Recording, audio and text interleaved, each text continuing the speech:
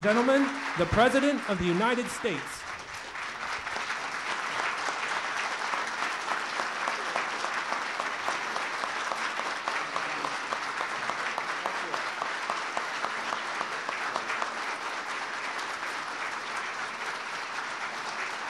Inspired by all that has come before and guided by clear objectives, today we set a new course for America's space program.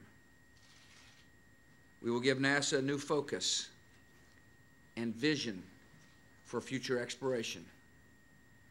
We will build new ships to carry man forward into the universe, to gain a new foothold on the moon, and to prepare for new journeys to the worlds beyond our own.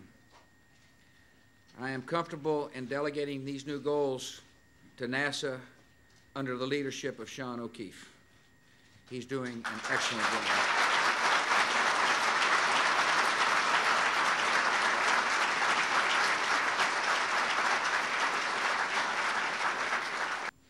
It is time for America to take the next steps. Today, I announce a new plan to explore space and extend a human presence across our solar system. We will begin the effort quickly, using existing programs and personnel. We'll make steady progress, one mission, one voyage, one landing at a time. Our first goal is to complete the International Space Station by 2010. We will finish what we have started. We will meet our obligations to our 15 international partners on this project. We will focus our future research aboard the station on the long-term effects of space travel on human biology. The environment of space is hostile to human beings.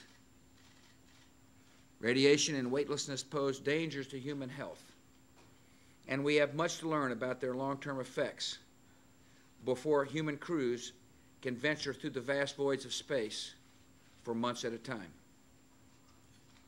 Research on board the station and here on Earth will help us better understand and overcome the obstacles that limit exploration. Through these efforts, we will develop the skills and techniques necessary to sustain further space exploration. To meet this goal, we will return the space shuttle to flight as soon as possible, consistent with safety concerns and the recommendations of the Columbia Accident Investigation Board. The shuttle's chief purpose over the next several years will be to help finish assembly of the International Space Station. In 2010, the space shuttle, after nearly 30 years of duty, will be retired from service. Our second goal is to develop and test a new spacecraft, the Crew Exploration Vehicle, by 2008 and to conduct the first manned mission no later than 2014. The Crew Exploration Vehicle will be capable of ferrying astronauts and scientists to the space station after the shuttle is retired. But the main purpose of this spacecraft will be to carry astronauts beyond our orbit to other worlds. This will be the first spacecraft of its kind since the Appolo command module. Our third goal is to return to the moon by 2020 as the launching point for missions beyond.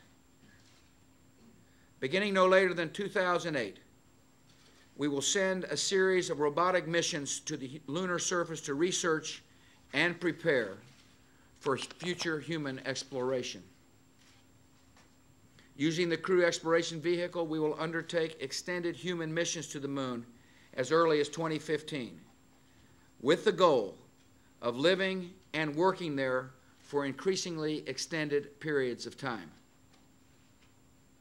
Eugene Cernan, who is with us today, the last man to set foot on the lunar surface, said this as he left: "We leave as we came, and God willing, as we shall return, with peace and hope for all mankind. America will make those words come true.